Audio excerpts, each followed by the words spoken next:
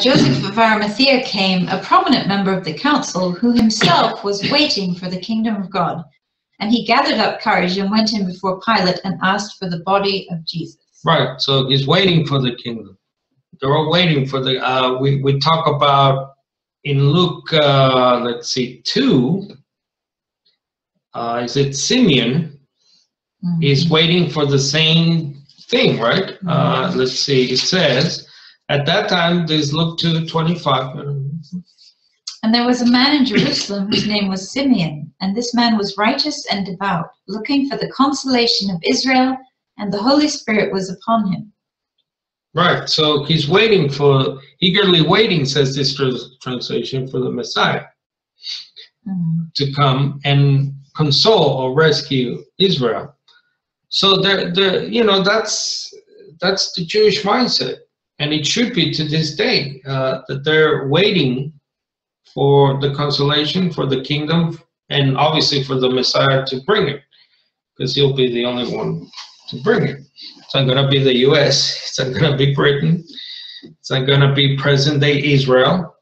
It's only possible, says Isaiah 9:7, because God will do it.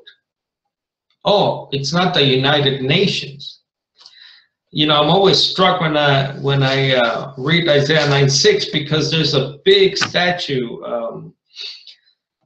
in front of the United Nations. This mammoth, beautiful statue, if you're into art. I think it's incredible. Look at that. So that's the Isaiah vision, right? So he's beating his sword into a plowshare. Right, he's beating his sword. Sorry, let me bring it into a plowshare. And look what's inscribed underneath it. We shall beat our swords into plowshares. Did they even give the reference? They might not even. Wow. No?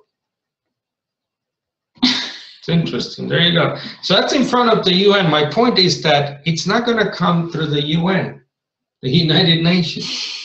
You know, as powerful as we believe ourselves to be, it's not.